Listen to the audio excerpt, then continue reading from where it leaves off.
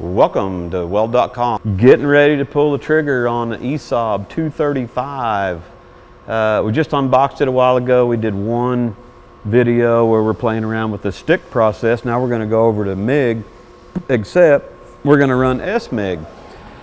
I have not personally run sMIG, even on the 215. That's something I don't know why, I just didn't play with it. So now I am. And we've done this weld. We do this weld a lot in procedures, which is the downhill route and the uphill filling cap. And the reason I want to do it is because I want to see the difference feel here. I don't know anything about this, so I'm learning. I do know that this machine has a lot of great features to it. This is a cool gun, the Spraymaster Tweako gun, very comfortable.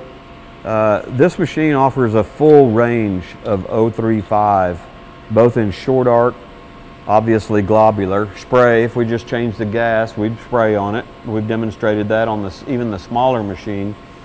So I want to get these plates prepped, 30-degree bevel angle, C25 gas, about 20-25 cubic feet per hour. And again, I'm not setting an individual voltage, or, again, I may make some huge mistakes here, but I'm kind of learning. So let's dive into this together. Let me get dressed. I'll be right back.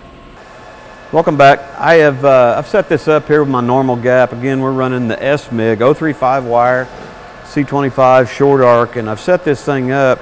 There's nothing, when I notice going to sMIG, it's going off the material thickness, okay? And if I just set it up on material thickness, it's giving me a wire feed speed of like 340. Obviously that's for fillet welds and stuff. I'm not doing a fillet weld, so I'm kind of, let me say, cheating the program here a little bit. I know that on a lot of machines around the shop, doesn't matter the brand, Lincoln Miller, the ESABs, anything that we're running around here, I know that I am around 190, 210 or so for a root on the root pass, the wire feed speed on a root pass. So I'm going to go ahead and turn this thing down to 200 and just experiment and see what it looks like. Let's dance.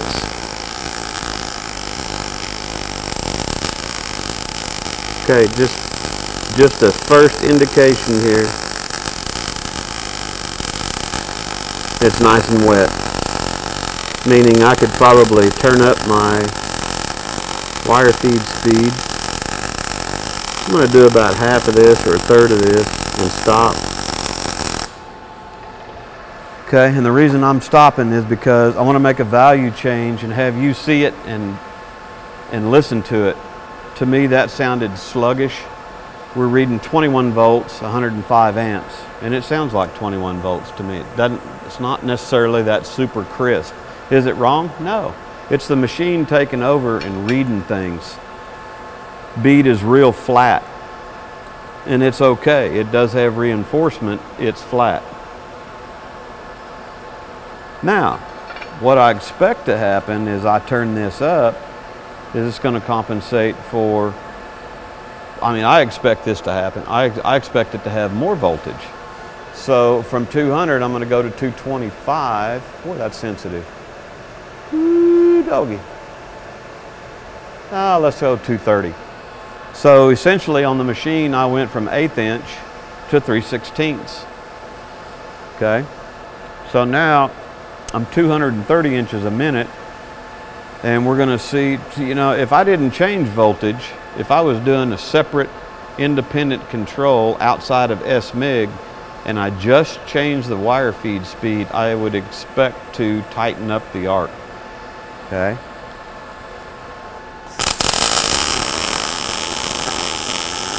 I made a wire feed speed change, and man, this thing sounds like it's got a lot tighter, crisper arc.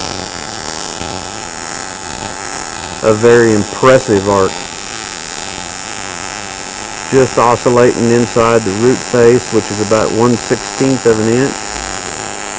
And this thing is flying down through here.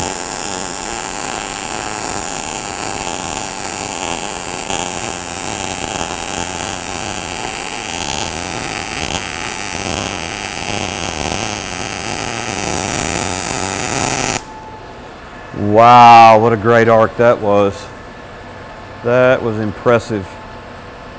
Okay, before turning this over, I would expect to have more reinforcement than when I had this set a while ago. A minute ago when I pulled the trigger, it was reading 21 volts, 107 amps or something like that. I couldn't remember the amps. I do remember the volts, and it sounded like it. It sounded wet, hot, fluid. I knew I was breaking the sidewall down. I went ahead and changed this to a 230 inches per minute, which is equivalent to the 3/16 thickness. This is on sMIG again, sMIG. And I'm gonna go ahead and turn this over, and I expect to see more reinforcement. And I do. It's raised up. This up here is a little flat and sunk in. This here has more reinforcement. It ran crisper, faster, a little tighter arc. It never sputtered. You know, and I've got the ground hooked onto the table. I don't have it hooked directly to that. To me, that's just impressive. The machine has great arc features to it. So I'm gonna go clean this out, buff it. I'm gonna leave this exactly where it is, and I'm gonna start doing some uphill fills and caps and see what it does, just to see what this sMIG is all about. So I'll be right back.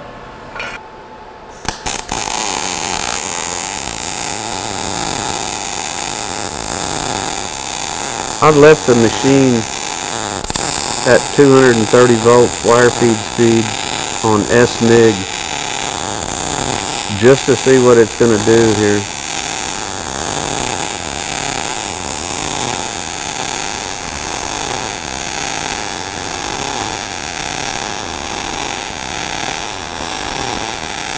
Wow, this thing is just beyond smooth.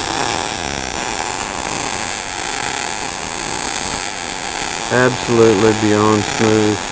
I'm going to do something here. I'm going to play around. I'm going to increase my electrical stick out.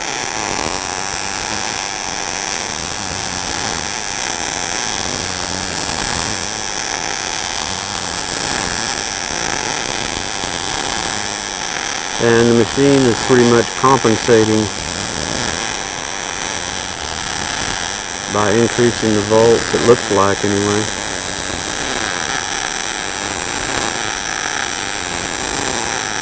Wow, unbelievably smooth.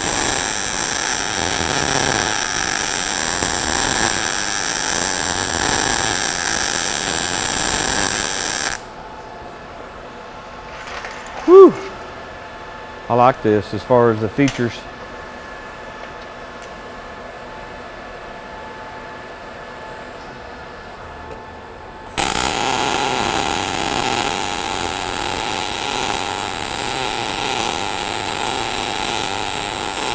I went ahead and made another adjustment and went to 270 on sMIG wire feed speed.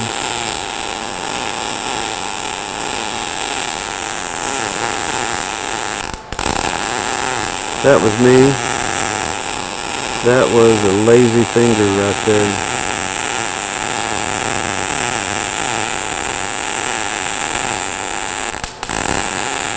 Again, I try to hold real light pressure on my guns.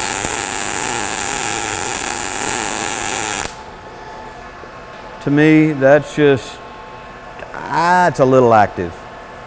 It's a little active. It's good and hot, but it's peaked. I don't like the way it's peaking up there. I like to have it a little round. So 18.7 volts, 126. Maybe I'm too full for what we're trying to do, so I'm going to go ahead and turn it back down to probably 230. Goes in increments of 10. Interesting. I learned something. I'm going to go down to 220. I'm going to go down to 220. And again, my plates are saturated with heat too, so.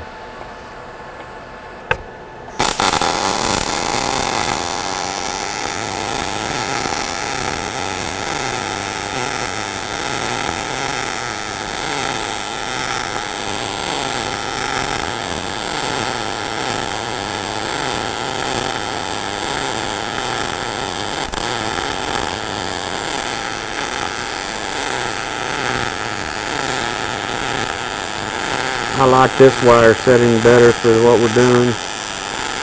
I am a little too full, but again, looking at arc features more than anything.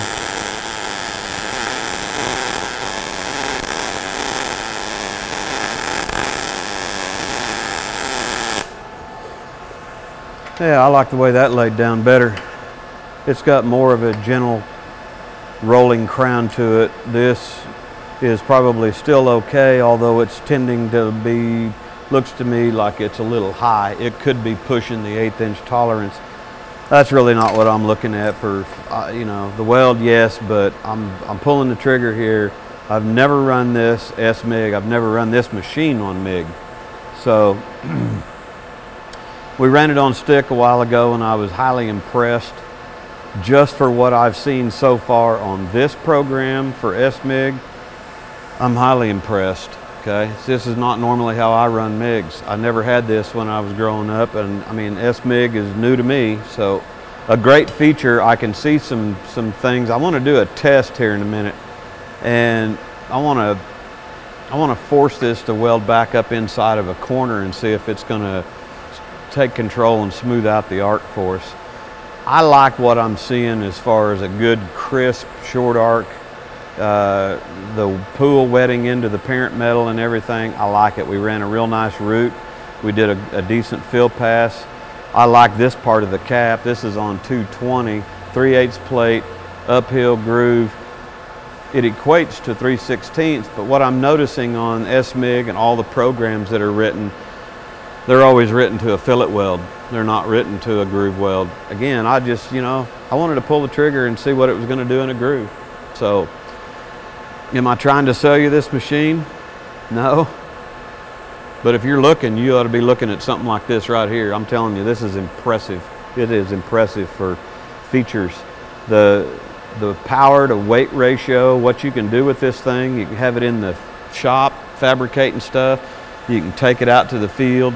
You can run it on 220, you can run it on 110 volt, stick, MIG, TIG, flux core. Gee whiz, I mean, this thing will get after it and do some work. I hope this helps. Thanks for watching. Make sure you subscribe to the videos. I'm Bob Moffett with Weld.com.